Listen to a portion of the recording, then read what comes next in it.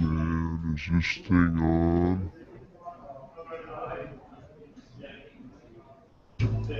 Guess what? It's time again for another edition of VoIP and Tel VUC, the VoIP Users Conference. A lot of people help us out at the VUC to produce these things, and Simwood.com is one of those folks we would like to thank, turning developers into telcos with their leading API, Simwood.com. On the hosted PBX end, we've got OnSIP.com.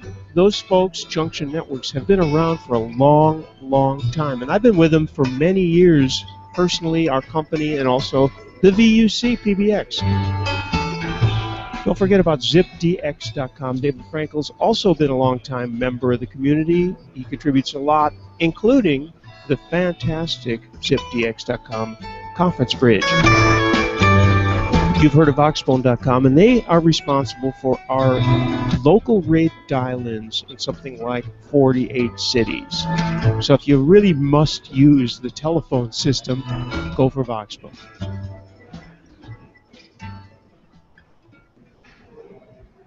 And you may well laugh, but you know, that's the wrong recording, because I have a new one for September, and we are on the eve of September. Diana, we are pleased to have you, and here's your little intro with OpenVoLTE.com. This site just opened today, and I recommend everyone immediately bring that server down. Come on, go over there. OpenVoLTE.com.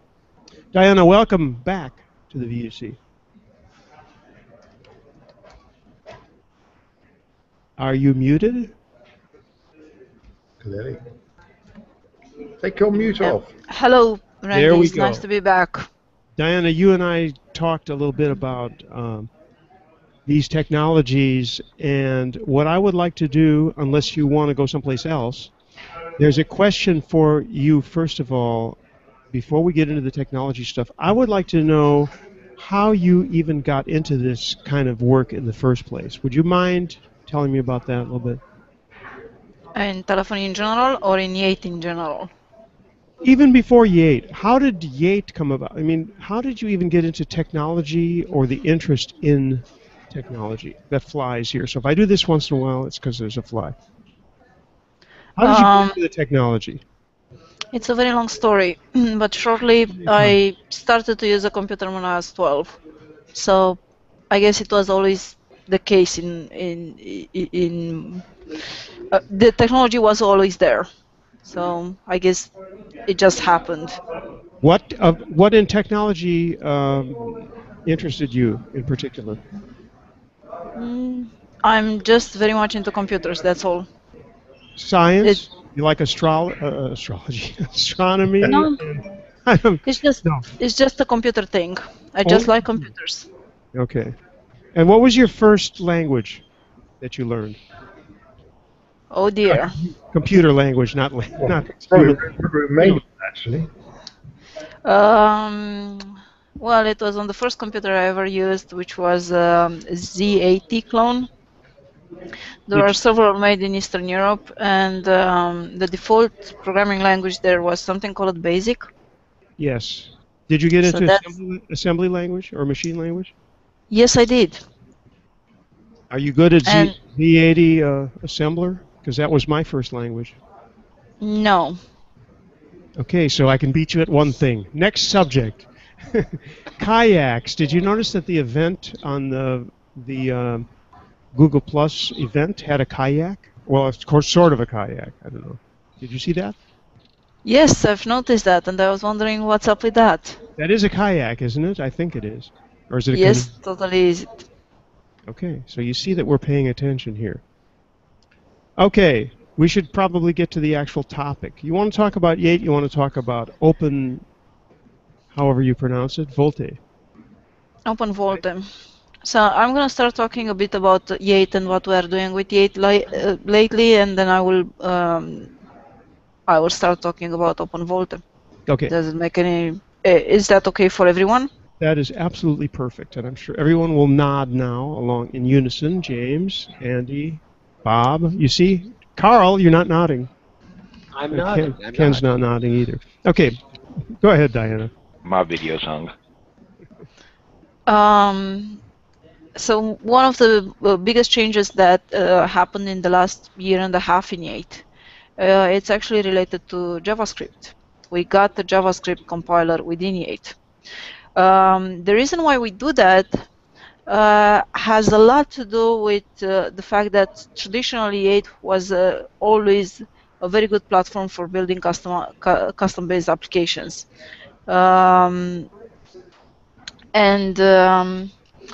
We decided that it's the time to have an easier way for the users to build them, other than having to use a state machine outside outside of Yate, like we used to do it in the past. So we decided to have a default language for Yate, and we had to choose between Lua and JavaScript. So we went for JavaScript because there are more developers out there that know JavaScript rather than Lua. And at that point, I had to make a very difficult decision. Are we going to use an existing JavaScript compiler, or are we going to write our own JavaScript machine? And we looked around and we discovered that there wasn't any JavaScript implementation that was suitable for our needs. In our case, we needed something that will be multi-threaded and something that will be available on all the platforms where Yate runs, including iPhone and Android. We also needed something that will be for which the build system will be easier to use, will be decently documented, and so on. And we got to the point of spending some time with an existing JavaScript machine, which didn't work very well for us. So we decided to write our own thing, which we did. And now we have a JavaScript compiler within Yate. Now putting that together with the fact that we have an XML library within Yate, I guess by now we can make it a browser. That was meant to be a joke, but I guess nobody's laughing. Sorry, I was elsewhere. Sorry, I missed your little joke. I think we're all muted as well. Oh, I'm not. Okay. So what happened is that we spent a huge amount of time in getting the JavaScript working properly, because one of the things is that meanwhile we also spent a huge amount of time continuing to develop our SS7 implementation, including mostly the mobile part of SS7 like Camel and Map and all the others. And mapping that together with the fact that we have a JavaScript that allow us to build very easily mobile network applications, which got us more or less into OpenVoLTE, because we discovered that there is no convenient implementation for VoLTE. The traditional the standard VoLTE implementation, and I'm going to post a link. I'm going to post it both on the IRC and on the Google chat to make a reference in this case. 1 second. Let me guess, you've got to drop in the Wikipedia link, are you? Absolutely.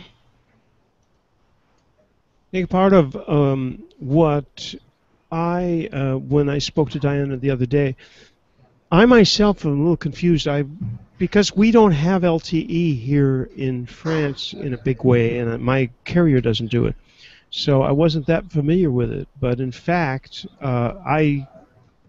people are talking about IMS and all that. I think we need to give a quick not a definition, but a quick survey of what this all means. And by the way, I would love to know on the various continents, and James, you might want to chime in on this, or somebody else as well, what the implementations are of LTE out there, because there's not going to be any VoLTE or VoLTE without LTE, obviously. So what's the landscape of LTE?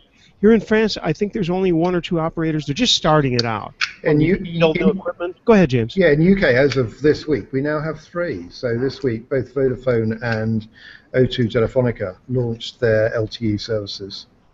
What does this require? Does this require, obviously, I don't think it requires building new towers, but it requires equipping new things, right? Well, it's a new modulation scheme, so a new kind of bearer network. And the oldest operator here in UK, Everything Everywhere, are using refarmed 1800 megahertz spectrum. And O2 Telefonica and Vodafone have both gone live on new spectrum, which was auctioned earlier this year in UK. And before we go any further than that, we also have to say that phones like the Nexus 4 don't do LTE. And in fact, the new X doesn't do LTE as far as I know. The iPhone, to my knowledge, the 4 that I have at least doesn't do it. So what phones even do LTE, by the way? I mean, well, the iPhone 5 actually does do LTE. In Europe? Yeah, on the 1800 spectrum. Okay. So yes, it does. It really actually has an LTE radio in it as well. Only thing is, it's defeated. And I didn't mean it. In fact, I said Nexus 4. I meant the X, which is coming out, or maybe it's the Nexus 4 actually, which has been discounted. It's down to $200 unlocked. Yeah, that's the Nexus 4. It actually has an LTE radio in it. It's disabled by default, but there's a commonly available thing, something you can do without even rooting it, that will turn that radio on. Oh, okay, that's interesting. It doesn't interesting. do you any good in the U.S., or at least for T-Mobile customers generally, because the radio's on the wrong band for that. But in Canada, it does work with a Canadian carrier. Okay, so before we go... Sorry, this is a two-part challenge. The first part is getting a radio that actually operates on a band which there is LTE. The second part is then engaging the modulation scheme, the LTE modulation scheme. So 2 parts to it. And before we get back to Diana, just a quick question, James, to you, which is, so what percentage of the market is ready? I mean, I've got an iPhone 4, so I'm out.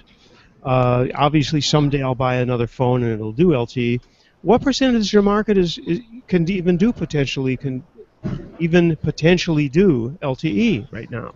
So I would guess off the top of my head something like 10 to 15%, something like that. 20, so I'm up. Yeah. So a fair slice of the top of the range, most modern smartphones do it.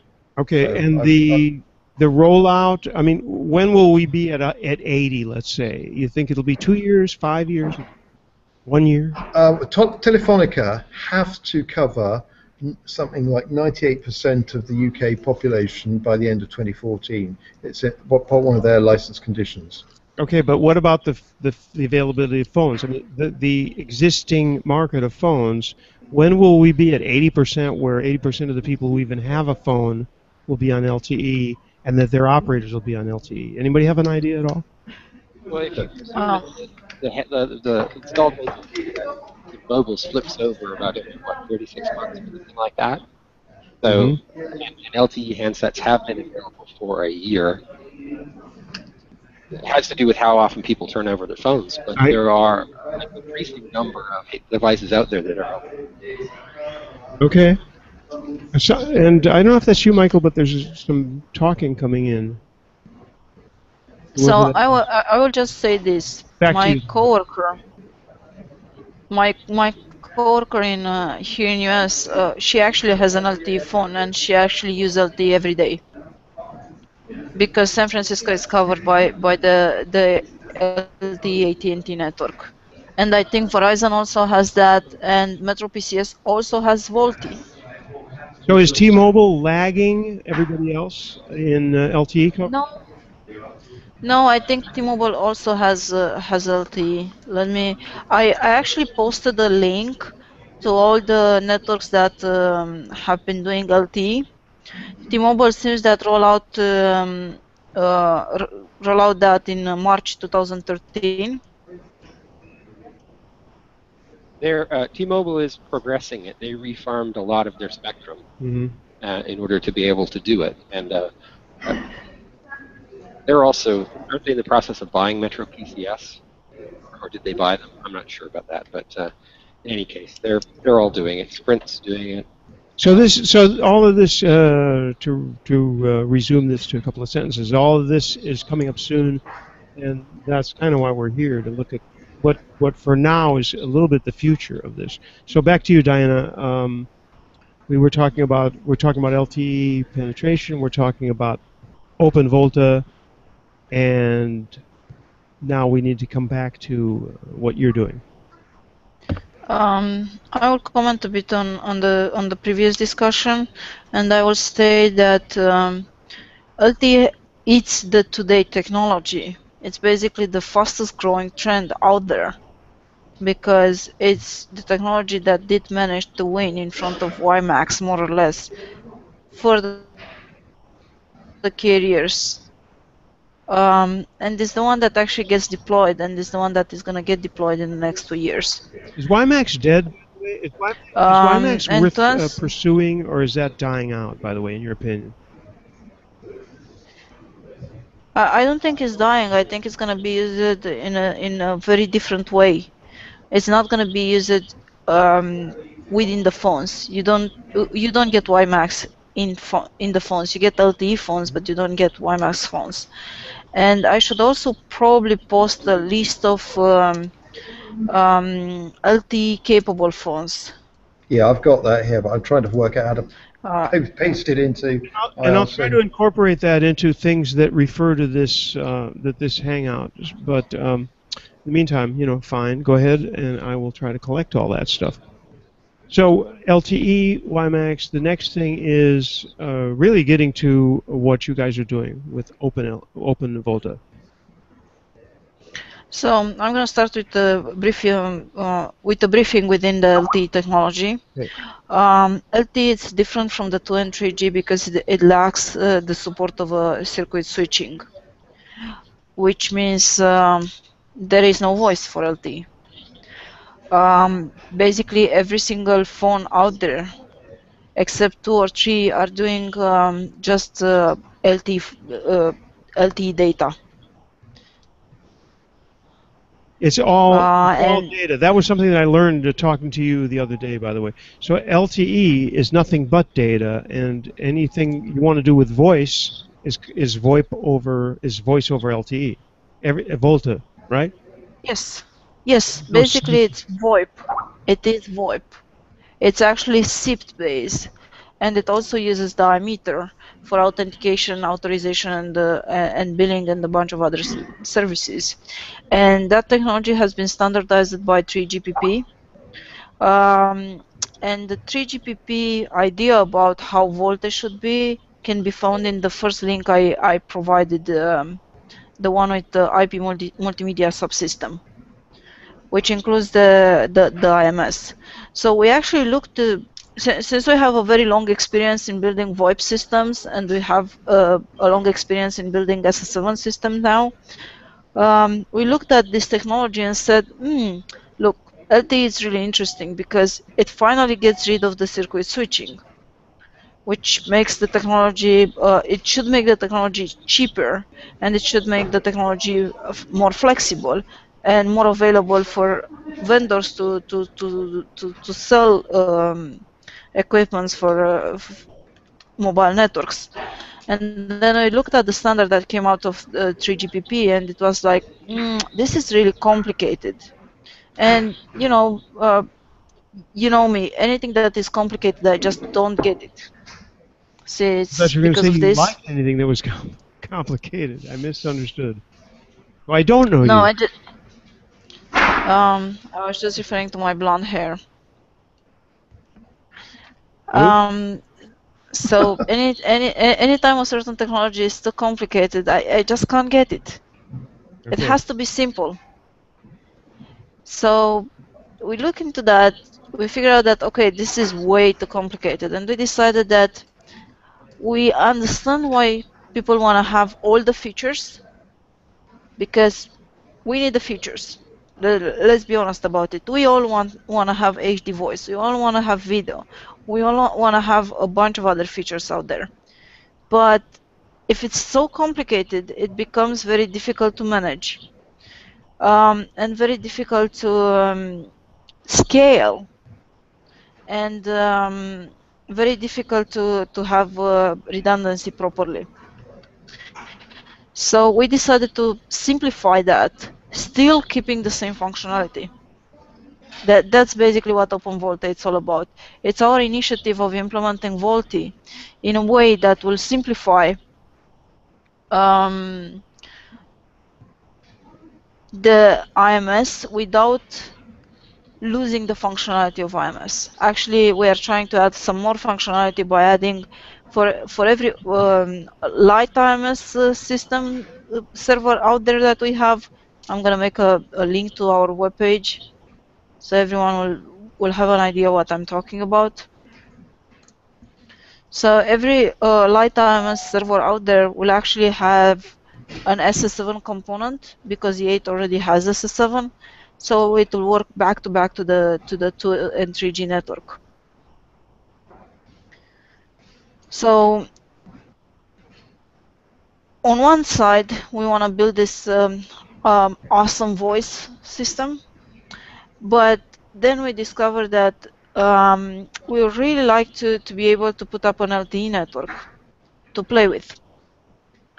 And then we discovered that the same thing that happens with IMS, it's actually happening in the packet core of the network. So I will actually make a reference to that, to a new link. We'll try to put these links into vuc.me. You'll see the post for this particular episode. You can look at, by the way, you can look at the hashtag VUC452. VUC452 is the hashtag. You should be able to find all the references if you're listening to this by doing a search on that. Meantime, so, Diana's interacting. Diana's posted that link to she's posted the Wikipedia entry to system architecture evolution. So if you look to the first picture, it has all kinds of boxes like, okay, the eNode B, it's very simple because that's basically the base station. So you need a base station to do the radio to the phone. But then you have all kinds of boxes like the MME, the SGV, the PGV, the APG, PG, whatever. And there are some others like PRSF and a few others. Probably there is a out there that explains better which are all the different pieces that you need to run an SIE. So we decided to get our own solution for SIE. So we're actually going to launch not only OpenVoLTE, but also OpenSIE that will basically get all those boxes in a single box. But because everyone wants to do roaming, and I'm all for it, we will actually implement the interfaces that are necessary to do roaming for the data part. So what I'm saying is that not only that we concentrate on building the voice part, but we also concentrate on building the data part, because we discovered that it's difficult for us to get any kind of access to a network to play with, at least. Does it make any sense? It does. You want to? Yeah, it makes totally good sense. What Diana's saying here is that she and her team are totally redefining the SAE and the VoLTE architecture as defined by 3GPP, and they're losing something like 70% of all the boxes and simplifying it so that instead of going out to Ericsson or Nokia Siemens Networks or Alcatel Lucent and buying, I don't know, 10 to 15 million dollars worth of equipment to make this all work, you just go off and buy a commodity pizza box, slap Diana's really clever software on it, and on one box it does the whole shooting match. How disruptive is that? Very, very. See if we have any questions before we continue with this. Anybody on, let's see, ZipDX? Plenty of people on ZipDX. Anybody have any questions? It's a good time to unmute yourself with *6 and ask the question. Carl, we will be.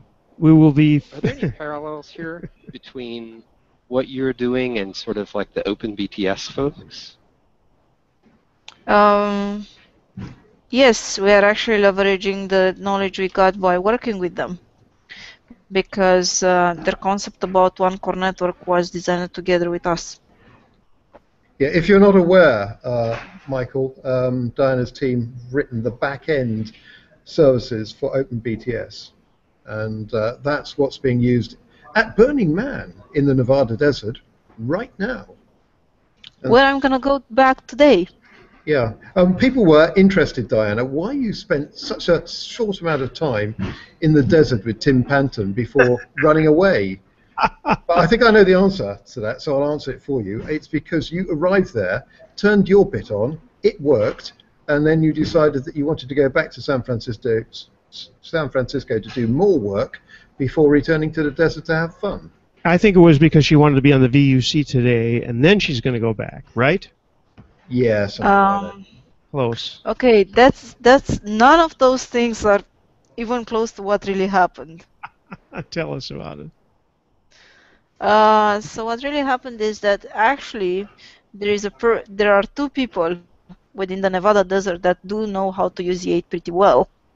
And actually the Burning Man is using the new JavaScript that we have within Yate. And it was so friendly and so nice that they actually learned how to write the entire Burning Man application in about a week. So actually it has nothing to do with that. It was just I wasn't necessary. Yeah, you're always necessary, Diana. You're always necessary. And Marcus has a question in IRC, which is, how do you learn about all these systems like what SAE does? Do you have access to those systems for reference? I think that's for you. No, but fortunately the 3GPP standards are available. Also, we got access to a significant amount of documentation on other vendors' equipments. And of course, we are working closely with the customers of those vendors, because we are yet another vendor. Okay. Any other questions in IRC? You just type them in. I think Diana's looking too, so she might just jump on that question before I even get a chance to read it. So yeah, just to be very short, we just found a large amount of documentation from both. We've been interested in both the vendors and also the standards. And with the standard was very easy because it's available. With the documentation from the vendors, it was a bit more complicated, but you know, it's. And plus than that, it's kind of normal. I mean, we do not expect in every single installation out there for us to install the entire system. We do expect, for example, to install just OpenVoLTE within the existing SIE systems. So we don't necessarily want to sell everything. We don't necessarily want to be extremely inflexible. Actually, our point of view is to be extremely open and collaborate with other vendors to get happy customers. Okay. One of the questions that I was asked here is, what does OpenVoLTE really do? And I think I know the answer to that. Let me have a go at answering that, and then you can correct me if I'm wrong. I think it's mainly to do with the handoff of voice calls from LTE back into 2G or 3G as somebody drops off the end of LTE coverage. That's absolutely correct, and actually I will make a reference. If you look on the design page, the handover is actually called SRVCC. So I'm going to make a link to our design for SRVCC. What does SRVCC stand for? That's a good question. Let me Google it. SRVCC. You know, in my world of 3G and strict 3G, my carrier switches to Wi-Fi every once in a while when it finds a Wi-Fi signal that belongs to them, and in fact, it's extremely irritating because you lose connectivity. So if I'm on if I'm on Foursquare or something like that, I have to kill that app and go back into it. I know what VCC stands for. Or turn just a second. Or turn Wi-Fi off. So I'm wondering about the the handoff, right? The handoff from LTE when you move into some place where there's no longer LTE, it must be pretty painful. Actually, the standard says that it needs to happen in less than 0.3 seconds. Well, you understand that what I'm saying is that I'm talking data now. So I'm on a website or on a thing, an app, something that is using data, and the data just drops, and then the app thinks that you're not even connected anymore. Now, I don't know if that's interesting to you because we're talking kind of about voice, I'm sorry. But in the app world, that kind of sucks, actually, because you have to the user has to make a change. In fact, if I was just someone who didn't know anything, I wouldn't even know how to do that. And I would be pretty much dead. It would look like I had no internet connectivity. And apparently, this may be an iPhone thing, by the way. Apparently, if you start another app, now you're on Wi-Fi, and it knows that, so it works okay until you switch back to 3G, in which case then it loses connectivity again. I wonder if LTE addresses that. I would assume that it would because it's newer. It tries to, maybe. But this is a problem as far as I'm concerned. So I will mention this. First of all, when you move from LTE to 3G, you are moving within the same carrier. And the carrier, one of the major reasons why why carriers are actually using LTE is because they can set up what is called the bearer. They can say, what's the priority of a data packet? Okay. That's one thing. And the second thing is when you do the handover between Wi-Fi and 3G, you have two issues. First of all, you are doing a handover from a Wi-Fi that is not controlled by the carrier, right, and the carrier doesn't know about it.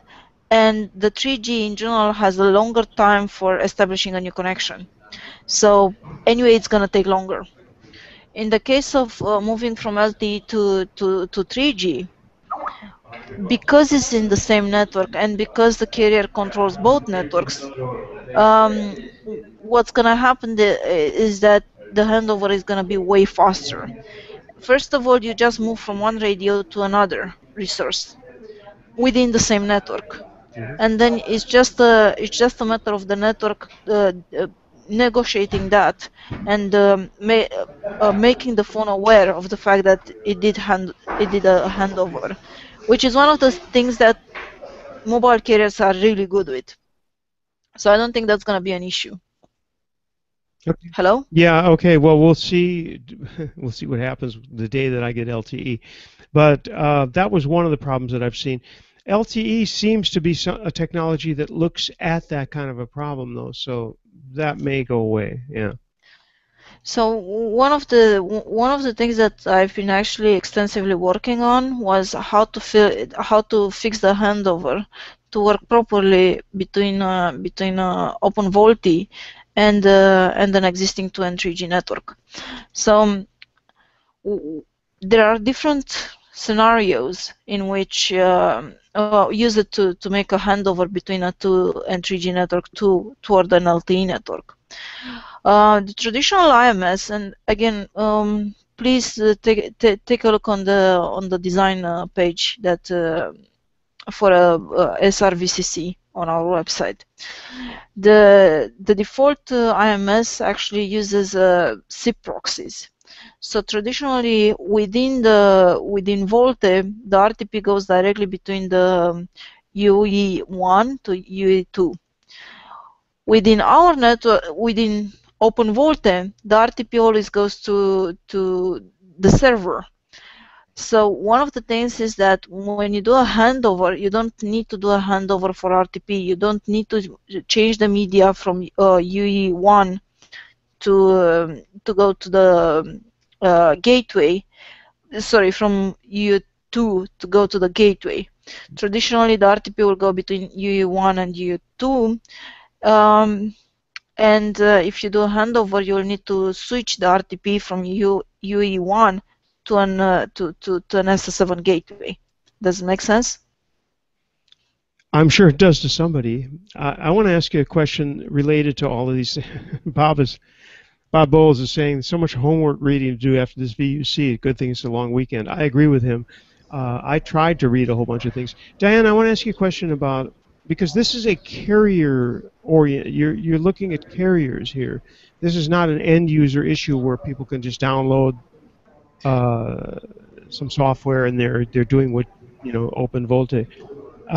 Can I ask you, and I don't know if you're able to answer this. You don't have to mention any names, but how do you approach carriers at all? I mean, you have to find someone to communicate with and go, okay, here's what we're doing. Are you interested? Or talk a little bit about that. It's non-technical, but I'm sure you know something about it. No. We are in the space since ever. We've been always selling to carriers. Yate was built as a carrier grade soft switch with a lot of custom application support. Mm-hmm. So we've been doing that for years. So you're already talking to all these people, but for example, you and I were talking the other day, and I mentioned our carrier, and I'm just wondering, is there a channel where you can get to these people who are building a network now, basically on 3G? They were using someone else's network in this country, and they just were created. There's a long story behind Free Mobile, but we won't get into that here. Is there a way to talk to them and say, hey, this is what we do, are you interested in this, and can we work together? Is that what you're doing, or how is that expanded? We did not work with Free for their MVNO solution, but I can tell you for sure that we did an MVNO in Germany, which is SIPGate. Sure. So we did pretty much what Free does in France, we did in Germany. Free is actually an operator. They have their license to be a direct. They're not an MVNO as far as unless I don't understand. Well, they're half and half, actually. Yeah, they're half and half. They're using Orange's infrastructure right now, but they are building their own equipment. So they will eventually become an operator. They are, as far as the administration goes, they're licensed as an operator. And I want to get you in there, so I'm trying to figure out how to do that. And I haven't talked to my friend yet who's in the telco industry, but when I do, I'll find out if he knows anybody. Anyway, moving on. So, yeah, there are several ways for us to talk with different carriers, and we are actually actively doing that. And one of the things is that... Free. Okay. What I can tell you is that Free Mobile in France did acquire a 2.6 gigahertz spectrum in 2011 for LTE. That's good news. They've been fighting. I don't want to talk about Free forever because we want to talk about what you're doing. But Free has been fighting, and that brings us to another question, which is the actual situation of carriers, because you deal with carriers, but carriers have their own battles to fight on their own in their own countries, right? With all these. Yes, but that has nothing to do with us. No, but you suffer the slings and arrows of, to quote Shakespeare, of whatever uncertainty or whatever it is when they have problems, they are not able to do what they want to do. So they might choose you and like what you're doing, but their licensing or whatever, James is making funny faces. Do you have a comment, James? No, you know what I'm saying, though, right? That it's all political.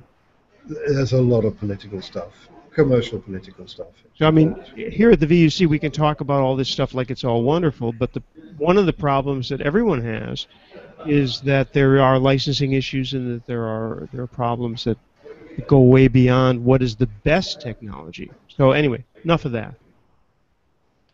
Parentheses closed.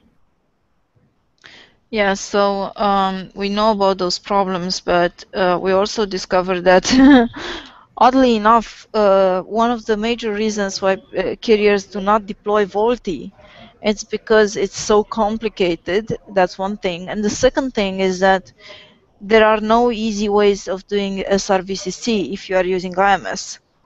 So the thing that we actually did very differently is that since we are keeping if we are always staying in the LTE within the media path, because we do not use a SIP proxy, what's happening is that we can actually reach that target of 0.3 seconds when we do a handover. Okay, a little bit of explanation here. The SRVCC is single radio voice call continuity. This is where you hand off from one medium to another, from one UE, from one telephone. And the reason you want to do this is because LTE is not everywhere. And likely as not, you're going to drop off the edge of LTE. And the last thing you want if you're a big operator is for your calls to drop. So you've got to hand off between the different technologies. And that means handing off the call from LTE into either 2G or UMTS 3G. And that's what SRVCC is all about. It's setting up the signaling in the back end through, in this case, through the Yate SS7 component, so that you're bringing up the new voice channel and then handing off the media to it. And as Diana says, she's doing that in about 0.3 of a second, which is pretty fast, which is fast enough so that you don't really notice it happening as an end user. Is that about right, Diana? Yes, absolutely. That's pretty much what the 3GPP it's asking for when they talk about SRVCC. Yeah, and the big problem for carriers is that the cost of buying the hardware and the complexity of achieving SRVCC is enormous. It's expensive, it's complicated, it gives people brain ache. And so what Diana's done is come up with a simpler and considerably cheaper, like 2 orders of magnitude cheaper way of doing this, which is why we love Diana so much. Among other reasons, yeah. Okay, I don't know what you guys talking about. That's because you're a lovely person, Diana. But no, it's incredibly clever. It's very bold. And if you've got shares in Ericsson, Alcatel-Lucent, or Nokia Siemens networks, sell them now. So actually, we didn't necessarily try to do this in order to make the other vendors unhappy. The only reason why we try to do this is because we leverage our VoIP knowledge for so many years and said, look, those servers should be equal. There is no real reason to have a server that does a bit of proxy and the next server that has a different bit of a proxy. I mean, if you look at IMS, it's actually the leverage of the existing SS7 networks, which has nothing to do with VoIP networks. It's basically just trying to get SS7 concepts and make them into SIP. Yeah, and ring fence them so that people can't muck around with it. You know, that leads me on to one of the other big advantages of using the Yate type infrastructure is that it's much, much easier to get in and bolt on all the VoIP type stuff that the VoIP community has been using for a number of years, because Yate, in its basic form, it's open source, isn't it, Diana? So you can get in, you can change bits and pieces. It's easier to interface bits together. Whereas if you buy it and go out and buy a traditional 3GPP proprietary solution, you can't do anything with it, apart from keep on paying the very large maintenance fees. So now you know why I really like Tim Panton. Hey, Diana, let me get my camera back on here. Other things we haven't covered, because we're 10 minutes to, and we have all the time in the world. We could spend 5 hours with you if you want. But the most important thing really is to make sure that we've said everything that needs to be said. Are we close or not? So I'm going to mention a few things that probably are not obvious for those that are not necessarily in the carriers market. But I'm going to say this. The VoIP traffic continues to grow, but the prices for that VoIP traffic are actually going downer. Mm-hmm. So what's really happening is that carriers are actually making less money, theoretically speaking. Practically speaking, since it's a flat and people are not getting cheaper flats, at least in US, that's not necessarily true. However, in Romania, for example, you can buy like 1,000 minutes with €4 or something like that. So there is no real gain in selling minutes. However, whoever owns the spectrum owns the last mile. The last mile is the term used by the internet service providers. So I don't think mobile carriers actually care if they carry voice traffic or data traffic. So what they say is that the voice traffic is bringing them less and less profit, even if it grows. But the data traffic actually brings more and more income because customers are very savvy for data. So I think in general, carriers do want to have LTE, and I think in general carriers do like data. And I don't think they are really willing to buy something that is so complicated that ends up being even more complicated than the SS7 network, because that's just, it doesn't make any economical sense.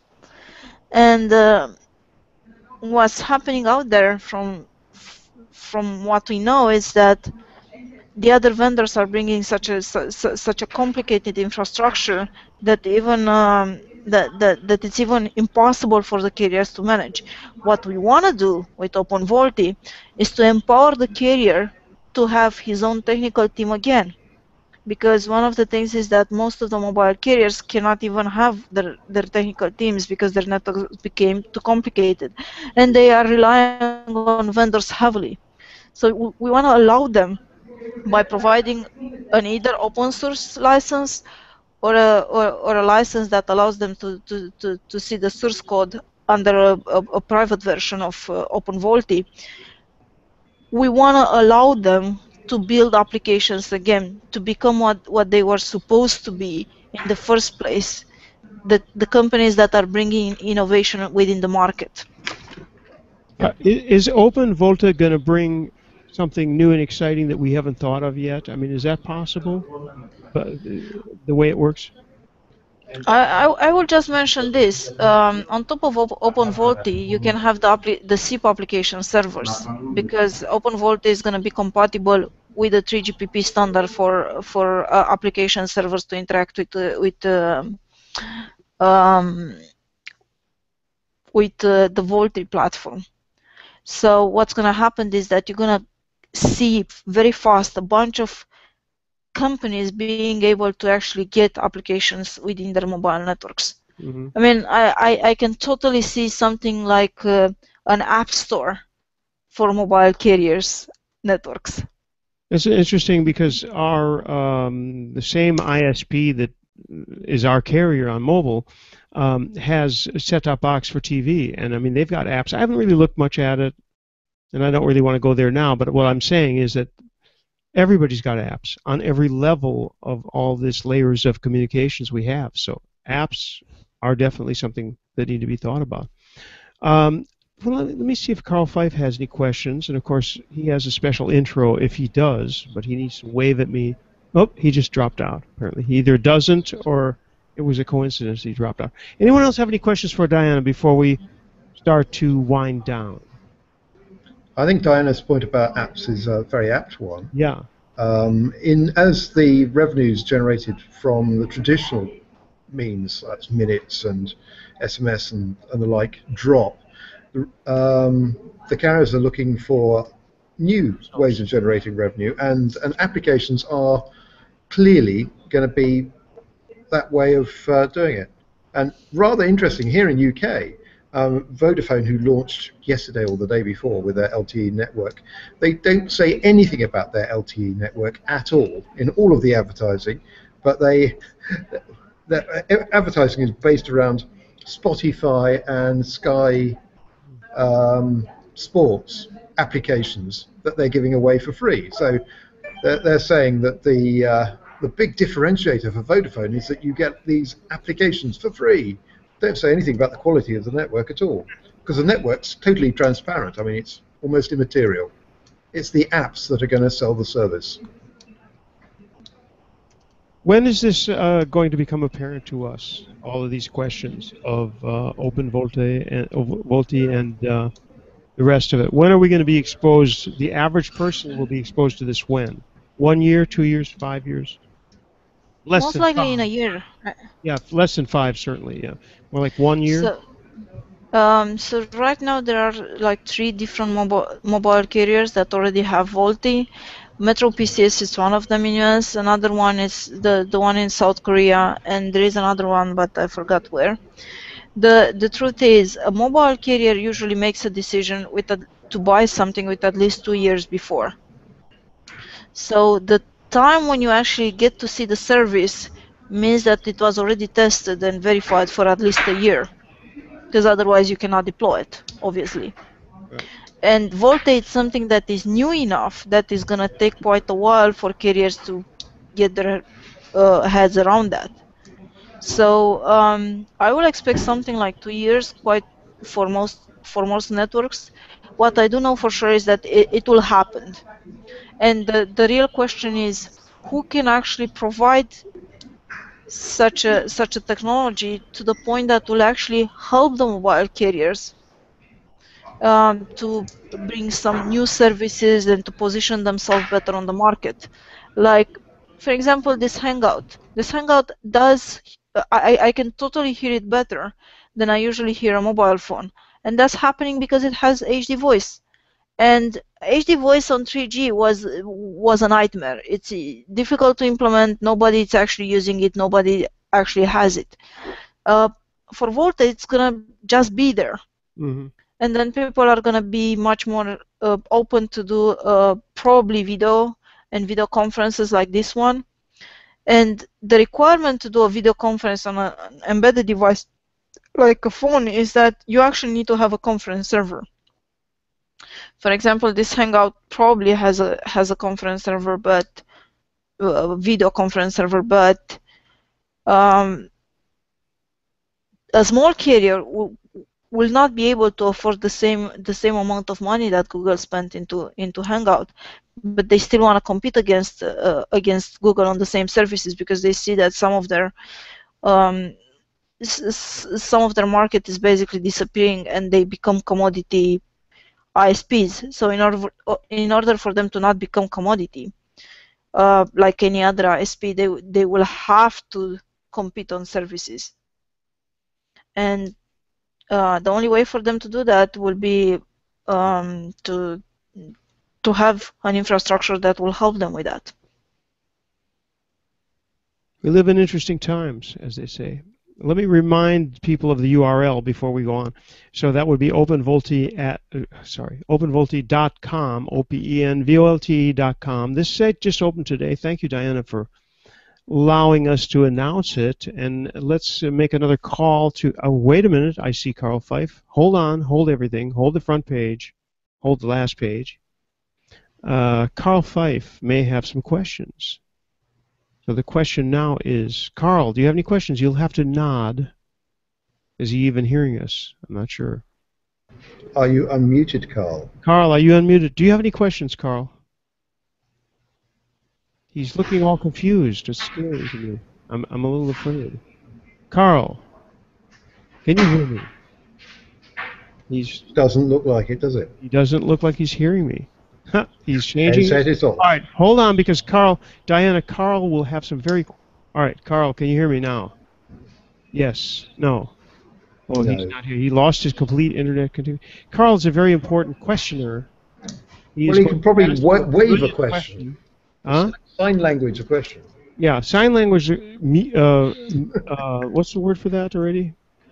To mimic the question. No, what's the name for that? Carl, can you hear me? Semaphore. Just type it. No, there's a... Semaphore. There's a name for that. What is it called? It's a signage. No, you play a game. Carl, nod if you can hear me. He can't hear anything. Oh my God. Wow. Charades. Thank you, Lauren. Yeah. Charades is what I'm... So do the charade of the question. That would be brilliant, wouldn't it? After all, we have video. That's almost an anticlimax, having Carl lined up. We can see him, but we can't hear his question. I know, it's horrible. Carl. Wait. He's looking confused. Dan Lane is on ZipDX too. Dan, did you have a question? Go ahead. We're waiting. Otherwise, Carl, come on. No, he's not hearing us at all. All right, Carl is a lost cause. Does anybody else have any questions? I'm going to call on Bob Bowles, just if nothing else, just to embarrass him. Bob, nothing? No, you got nothing. Carl just put on his headset, or he was. Carl, can you hear me? Yes? No? Can't hear. So what is he hearing if he's? What has he got a headset? This is compelling audio, folks. Jerry, I know you have a question, Jerry, about LTE and OpenVoLTE, right? No, you don't. I think we're all in the same boat, Diana. We admire you for pushing the envelope, and other than James may be the only one who knows anything about this stuff. I think Diana's marvelous. So do I, and you're going back, you're going to kayak back to Nevada soon? It's Nevada. It has no water. Yeah, so that's true. You'll have to do it in the sand. Oh, What? it has water. They just hid it behind a giant concrete structure. Yeah. When I arrived in Las Vegas on Sunday, it started to rain, and it rained for 2 days. That's bad luck. Everybody said it's because I'm from Britain. I brought it with me. Very likely. Could be. They kept telling me this never happens. It does. It does. Actually, I did catch like a few rains, especially last time when I was in Vegas. Yeah, I did catch some rain. But what were you doing in Vegas? Playing poker? I was at IT Expo. Oh, IT Expo, yeah. That's a bad way of spending time in Las Vegas. Well, it depends. Depends what you want to do. But anyway, Randy asked a reasonably interesting question, which was how will VoLTE affect the end user? And you know what? That's an interesting question because VoLTE is there in just about every LTE system right now. It's just that you don't realize it because if it wasn't there, you wouldn't really be able to make voice calls with VCC that hand off. Well, it's not really. It's actually the voice call is actually made over the 3G or 2G. Or 2G. So I mean, yeah, it has to be said there are a number of different ways of achieving VoLTE.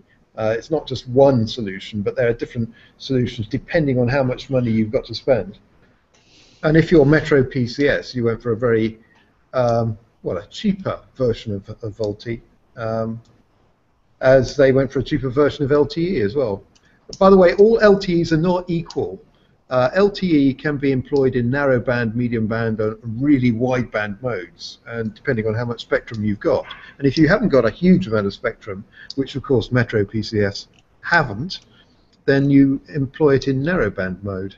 So how does that work? Get into that a little bit. So I'm talking to you. You know, what's the negotiation on that? Well, it really depends on how it's configured.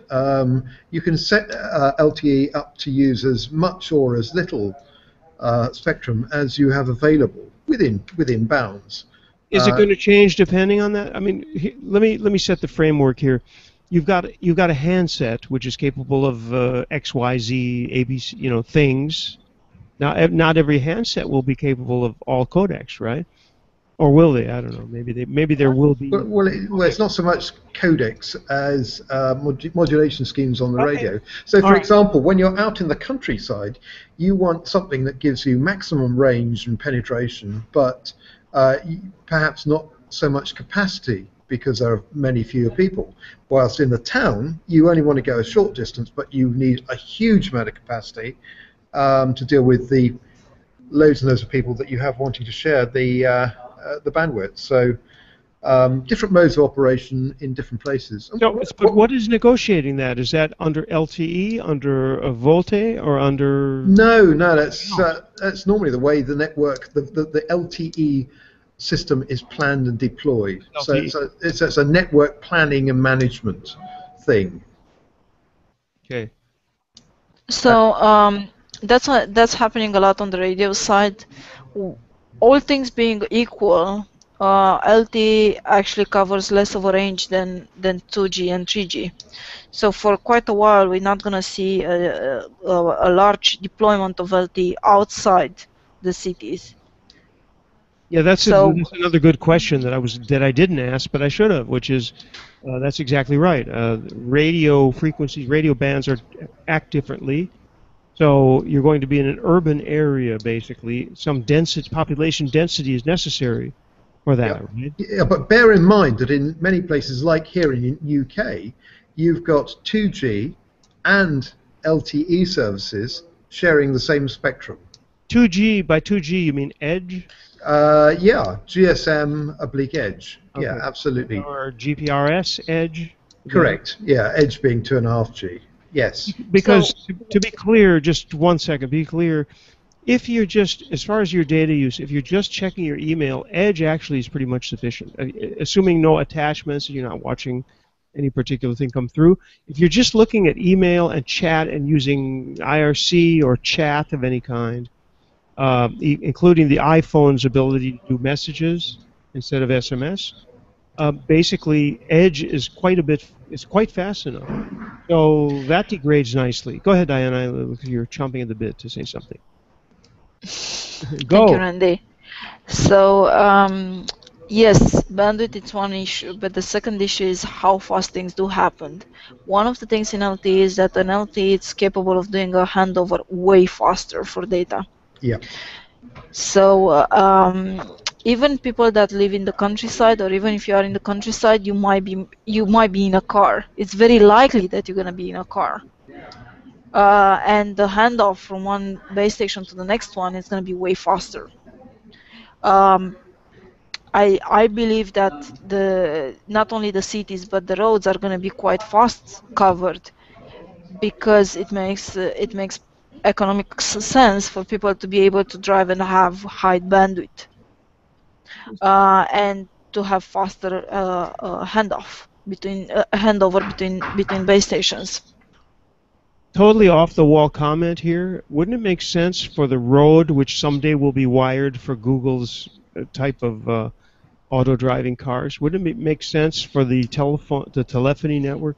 James is smiling because maybe I'm sure I'm not the first person who thought of this, but actually the technology should be on the road and not in towers. Towers is ridiculously inefficient, isn't it? Well, you don't know how close you are to the knuckle there. I think I am. As a UK... My mama didn't raise any fools, James. An initiative just about to be kicked off by the Minister for Transport here in UK, which is aimed, interestingly, not at roads, but at railways. Okay. Improving mobile communications on railways, because they're not particularly good at this moment in time, and so there's a big chunk of money floating around to do that. And your suggestion about embedding the transmission lines in the road is, yeah, very close to what I think is going to happen. So we're going to see transmission lines along the railways that trains will pick up, and you'll have both Wi-Fi and LTE, and possibly 3G as well, on board trains. And I will make a comment about the US market here. There is an initiative called FirstNet. FirstNet, it's a US agency for first responders, like firefighters and policemen and so on. And they don't have really good communication. So what the US government is trying to do is basically giving for free spectrum to rural carriers in US to install LTE, and to allow free access, to allow as a highest priority first responders access within those networks. Yeah. So we're gonna see, at least in US, a bunch of really small LTE networks, and those people are honestly asking, okay, and what are we doing for voice? And what are we doing for data? I mean, okay, fine, we can buy an eNote B, because there are a bunch of companies that are selling an eNote B out there. But where are we getting the data, the SIE part from, and where are we getting the voice from? And that's where we're trying to play. Yeah, what we're seeing in UK and across Europe as well at the moment are a whole raft of initiatives aimed at filling the not spots, so the places where comms don't work. And in many cases, as Diana said, in the States, they're going to give away spectrum to people to encourage people to do this. That's interesting, isn't it? And another throwaway comment about LTE as well. LTE is more spectrally efficient than 3G and 2G. So you can get more bandwidth and more reach for the same amount of spectrum because it's a more sophisticated, more advanced modulation scheme. So it's just more efficient. With the cost of not being able to reach as far as the 2G and 3G. Well, you say that, but that really depends on the spectrum and the mode in which you're using it. And in most cases today where they're deploying it, it's in built-up areas, so they're going for wide bandwidth, short-range deployments. But it is possible to operate it in narrow band, goes a long way type modes, which incidentally is how the bulk of Metro PCS LTE is deployed, because they don't have a huge amount of spectrum and they have to cover large areas. So so if you look at the deployment of Metro PCS's LTE, you'll find out that they don't have a huge number of towers, but they're covering a very, very wide area, albeit thinly. That's absolutely correct. The only real issue is that even if you have a much better spectrum, as in a lower frequency, in US at least the frequency is 700.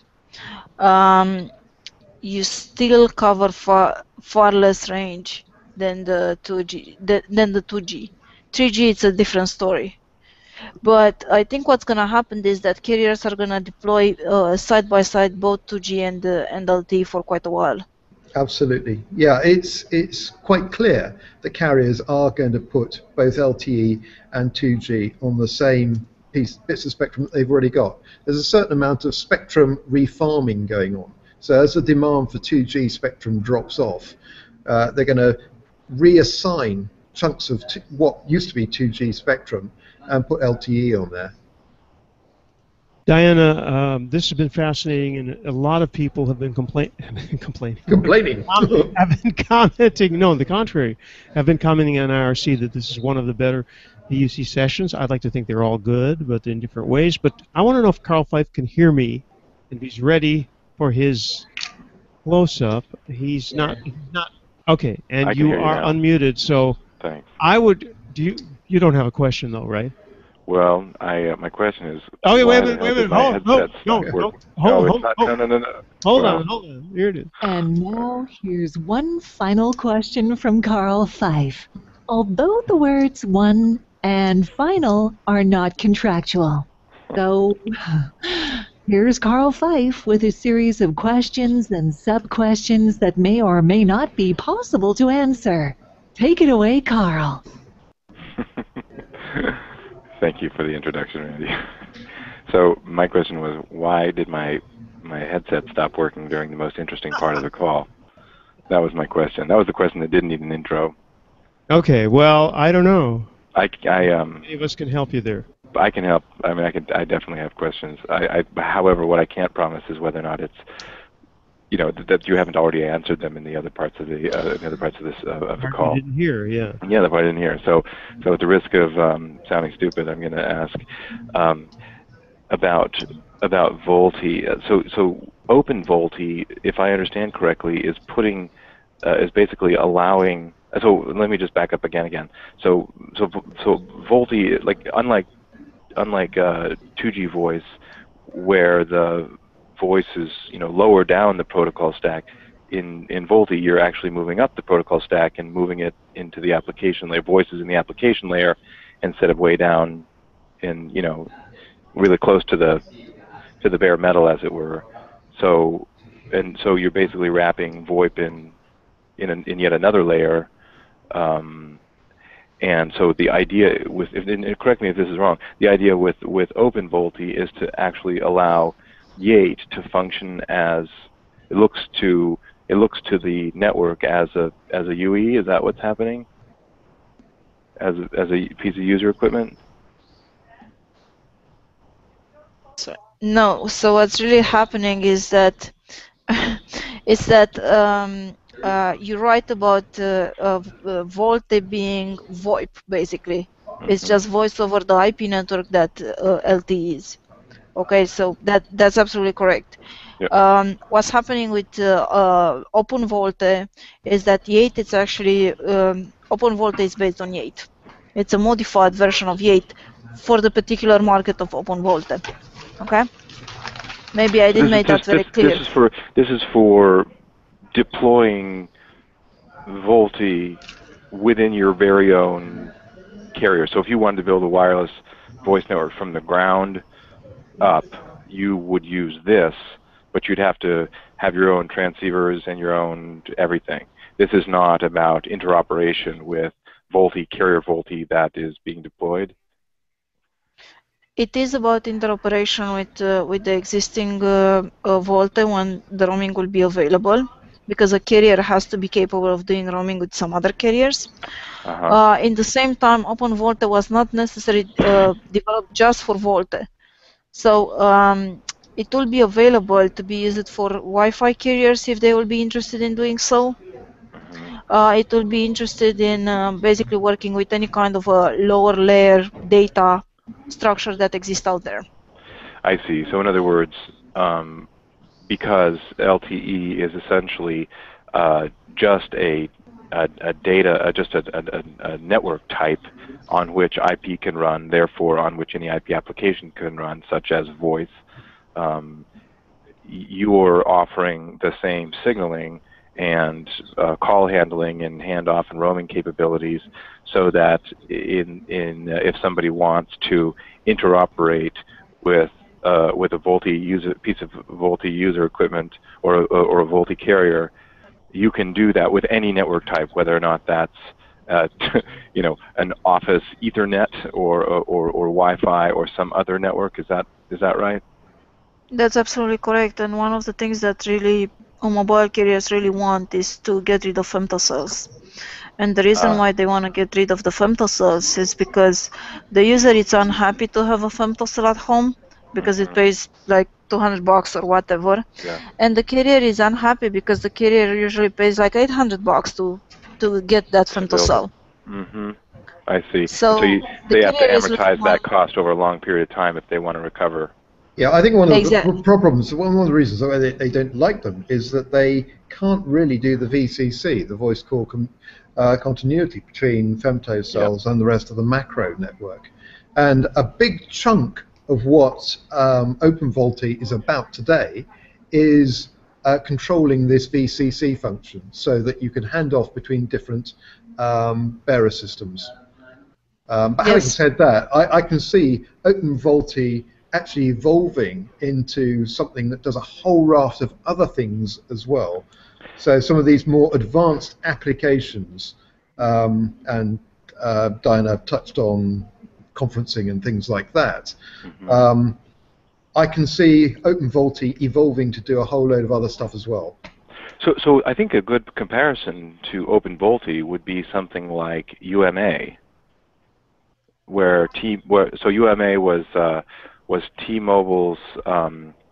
T-Mobile was a big pioneer of this, but basically they would put a UMA client on your mobile device, and then your mobile device would communicate with would communicate via Wi-Fi to a virtual base station, which was accessible on the IP network.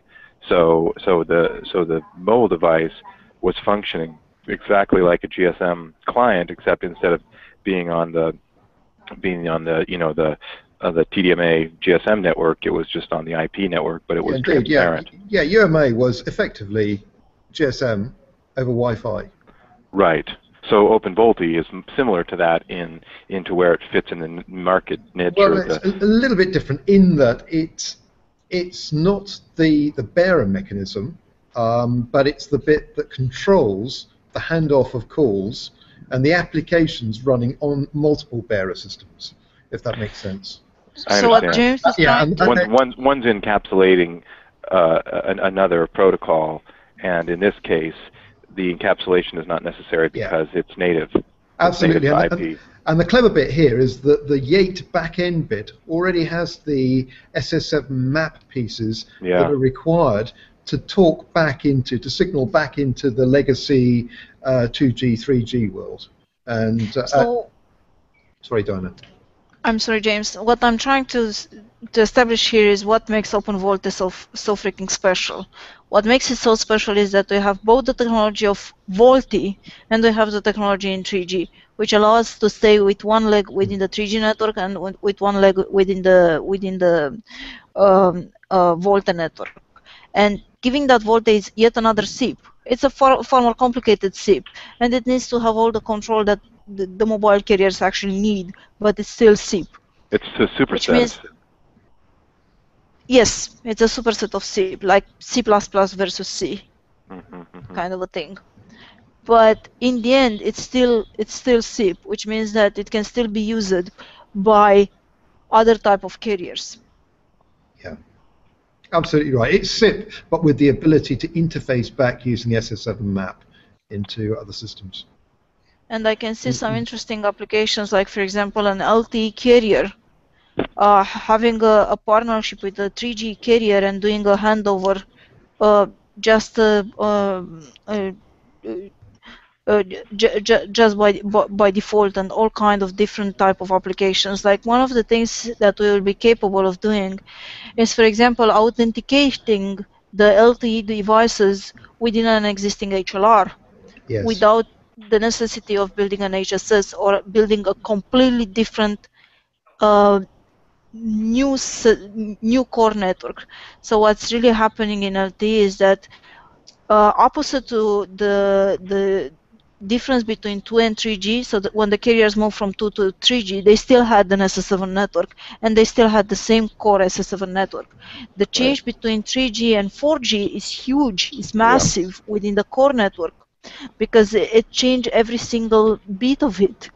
And what's happening is that that's extremely media route optimized point-to-point IP network, so you don't have to send your call all the way back to some obscure tandem in Florida just because that's the way that the billing was set up and some crazy old school method of routing calls. That's one problem, but the second problem is that within the traditional SS7 networks, they look like a sterile star type of a network. Yeah. So what's happening is that if the MSC for San Francisco goes down, there is no other MSC that will be available to take the phone calls. So basically, San Francisco is going to be down as long as that MSC is down, which did happen in the past to the mobile carriers a lot. What we are trying to do with OpenVoLTE is that since every single server out there is equal to the next one, in the worst case, you will have to just reboot your phone and you will still continue to have service.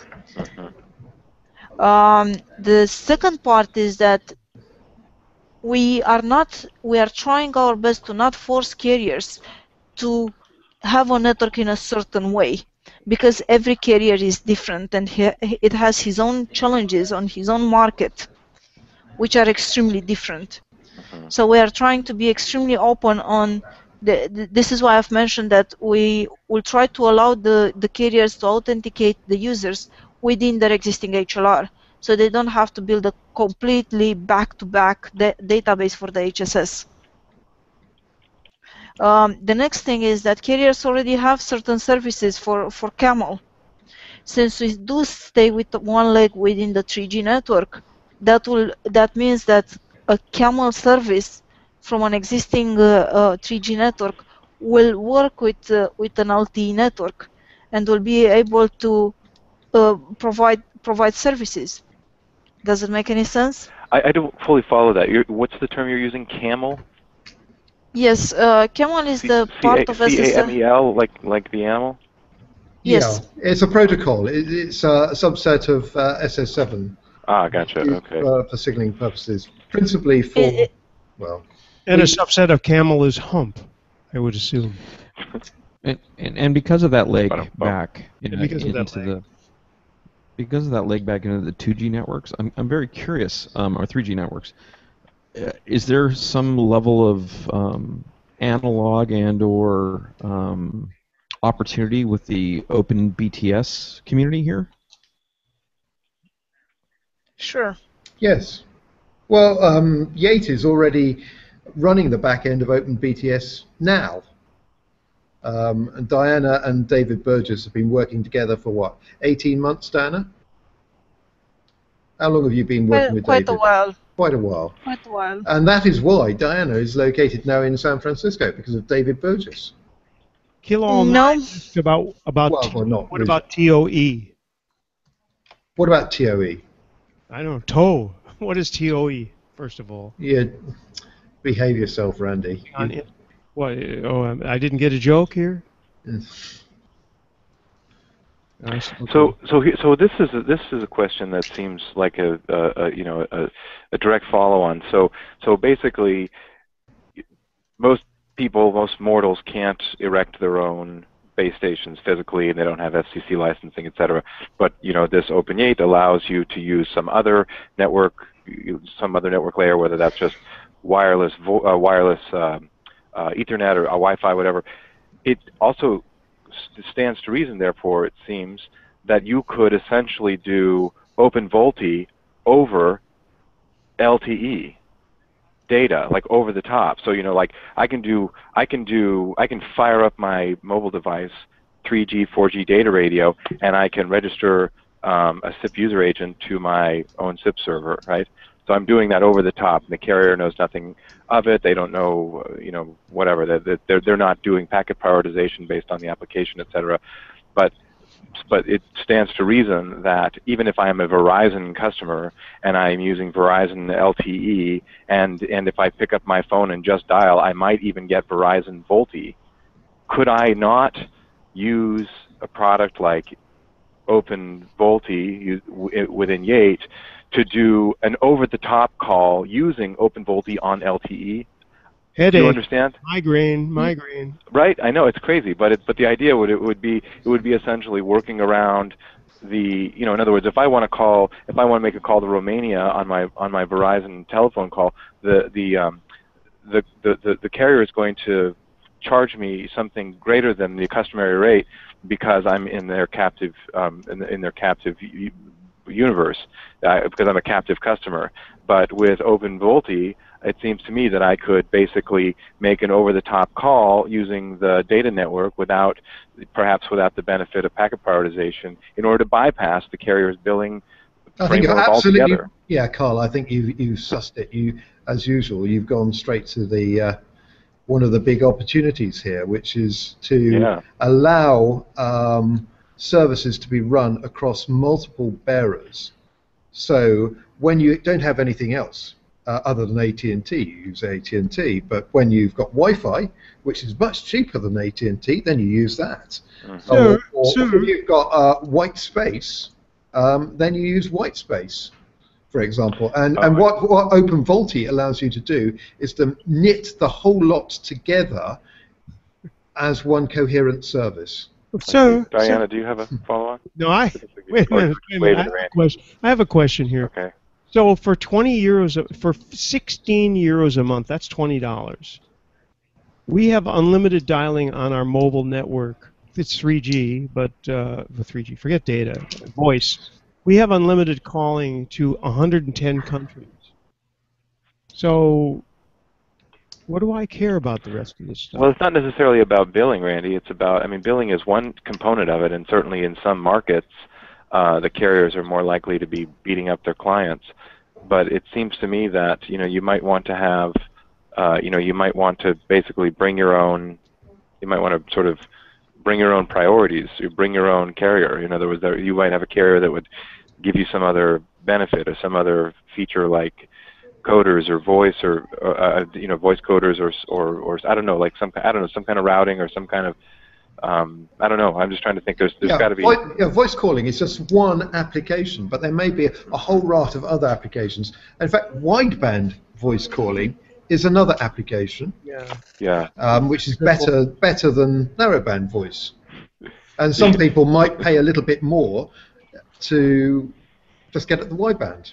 So you can say, "Oh, Carl, you're terribly narrowband this morning," or something like Okay, that. Diana So, has to leave in a couple of minutes, and I don't see her. I don't see her video here. I don't know if you guys do.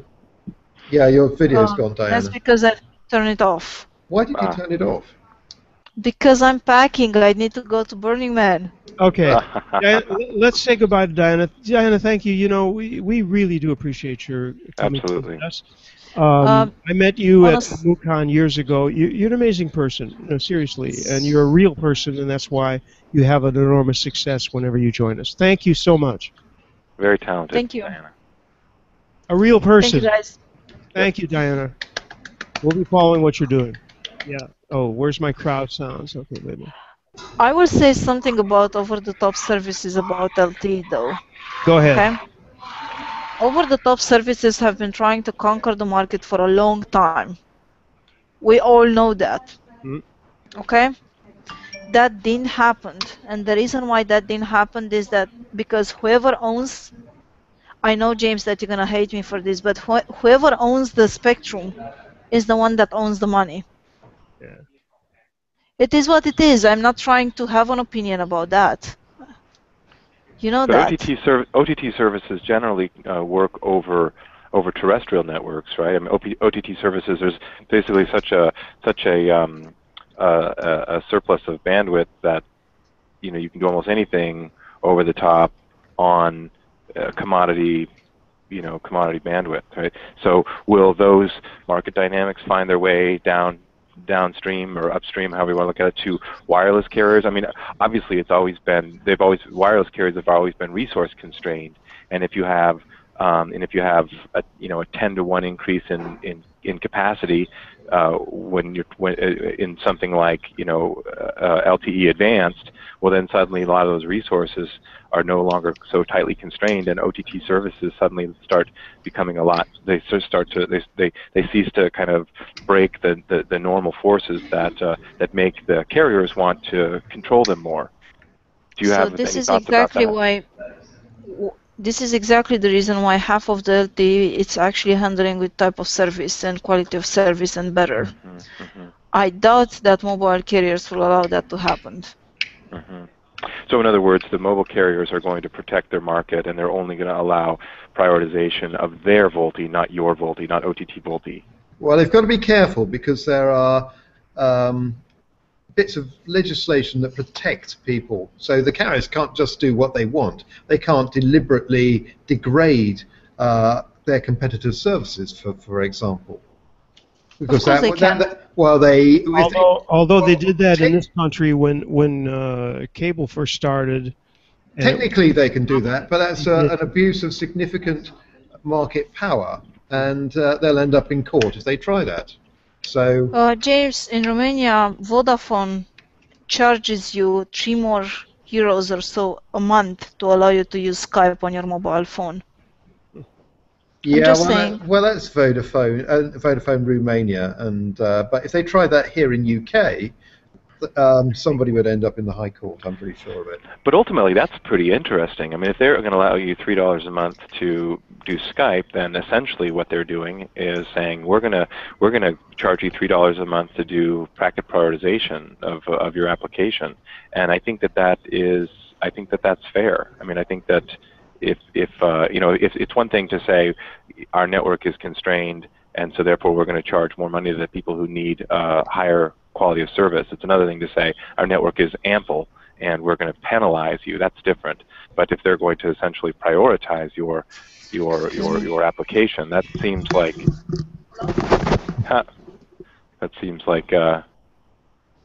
it seems like something that is not so far-fetched. But I'm guessing the idea is that ceases to be necessary when you have ample bandwidth and as is the case in terrestrial networks. Yeah, I think packet Sorry guys, I need to run. Okay, thank you, Diana. Okay. Bye. Thank you so much. We hope to hear Thanks, Diana. soon. And since our main guest, we're going to continue this in the Well, I'm going to have to go. I'm missing my wine tasting on the train, even though this has been a particularly fascinating session. Yeah. It was, and I thank everybody for participating. We're going to do the music out, and if you guys want to stay on and hang out for a couple of seconds, fine. But we should go to this. No routing tables were corrupted during this edition of the VoIP Users Conference. Also, IP, communications, and VoIP on Google Plus Communities. Thanks for staying. VUC.me is the address on the web. VUC.me/live. Interested in watching the videos. James, Very often they're what are you demos, so zipping? would gain by watching them. Our thanks to Simwood, simwood.com. OnSip.com, our hosted PBX for the last several years.